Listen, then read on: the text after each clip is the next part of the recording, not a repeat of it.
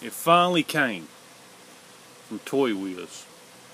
Let's crack it open and see what it is. I've been waiting on this one for a while. I think you were pre-ordered. I got pre-ordered. Can't remember. Sorry about the shaky camera. Again, I'm not the best cameraman in the world. Not doing this. Got another one back order too. This same company. Well, just tear open this one.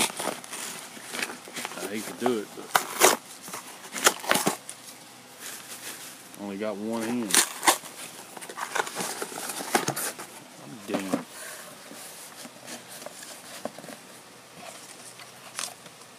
Couple of coupons.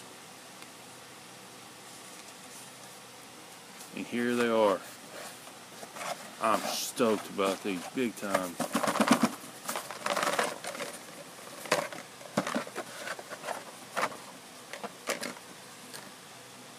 Marty McFly. Let's check the card back out though. That's what's neat about them. And plus the way they look.